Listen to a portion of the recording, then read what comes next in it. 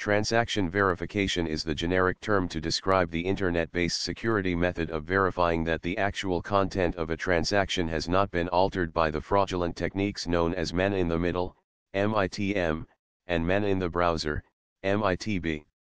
This form of transaction protection is alternatively known as transaction integrity verification, TIV. Transaction verification must utilize either out-of-band technology, the use of two separate channels, or an independent signing device, E.G.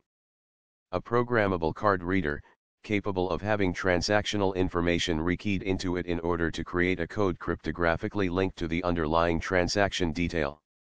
Transaction verification should not be confused with transaction authentication, which is simply a method of authenticating the identity of a user at the transaction level.